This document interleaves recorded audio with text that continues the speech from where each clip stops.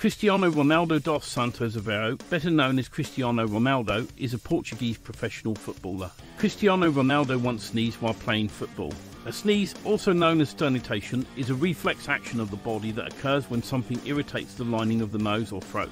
This irritation can be caused by a variety of things, such as dust, pollen, strong odours, or a cold or allergy. When a sneeze occurs, a burst of air is expelled from the nose and mouth at high speed, along with droplets of mucus and other particles. Sneezing is a natural and normal bodily function that helps to clear the nasal passages of irritants. It is also a way for the body to prevent the spread of germs by expelling them from the nose and mouth.